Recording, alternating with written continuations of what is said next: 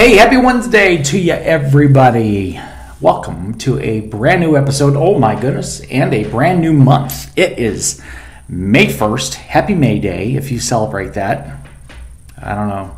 Anyway, it's May 1st, brand new month, and here we are with a brand new episode, midweek episode of 5 Minutes with Phil. And this morning, we're going to take a look at a testimony that Paul was giving.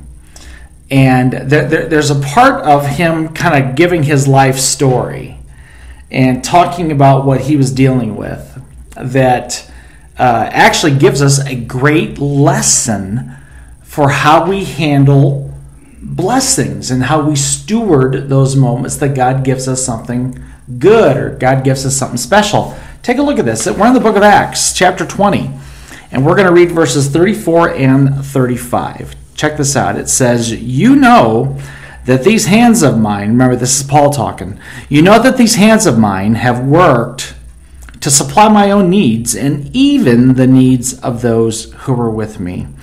And I have been a constant example of how you can help those in need by working hard. You should remember the words of the Lord Jesus. It is more blessed to give than to receive."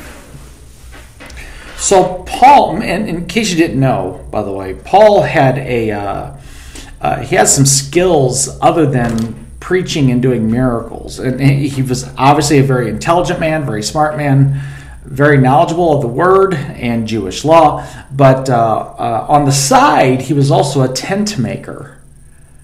And he would supplement his income by making tents. And Paul is talking about how he has been able to take care of himself because he worked hard. But not only that, he said he also helped to meet the needs of those who were with him.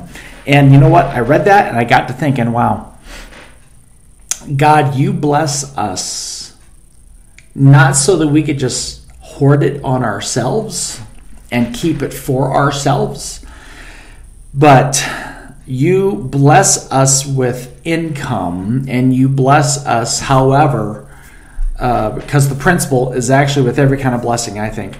You bless us, Lord, so that I can bless other people. And that's what Paul's getting at here.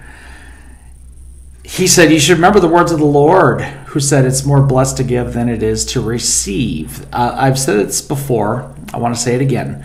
The happiest believers, the happiest followers of Jesus Christ that I know are those who have a giving heart, a giving spirit, and they give of their time, their talent, and their treasure.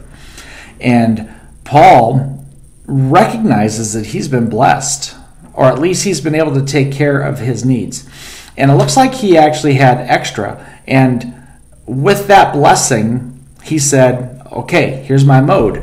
I'm here to bless other people as well.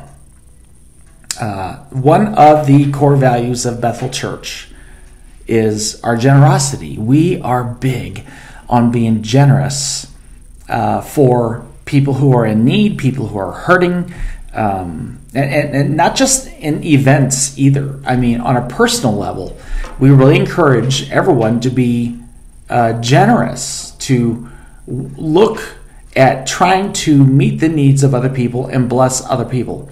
And those words, I think, really need to translate to all of us here on an individual level, not just in a church. I think we should work hard. And yes, I think God will bless us with income. Fantastic. But God also wants you to be selfless and not selfish with the blessings that he gives you. So if he blesses you some way, would you bless somebody else? Maybe today, you could take the time to be a blessing to another person. Maybe today you could take the time to help meet someone else's need, not just your own. I guarantee you that the words of Jesus will be very, very true. It is way more blessed to give than it is to receive. Try it out today. Let's see what the Lord does. Okay, gotta let you go. Thanks for joining me. We love you. Hope you have a great rest of the day. And Lord willing, we'll see you next time. Okay? You take care. Bye-bye.